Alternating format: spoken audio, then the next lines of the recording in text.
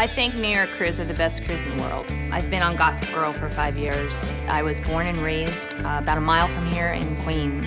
Set decorator is responsible for furnishings and draperies and everything that you see on a set. I get paid to shop.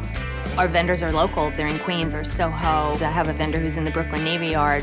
We're middle-class people. We're blue-collar workers. We need to work here, and we give back to the community when we do. I love working in this industry, and I love living in New York City. Taxi!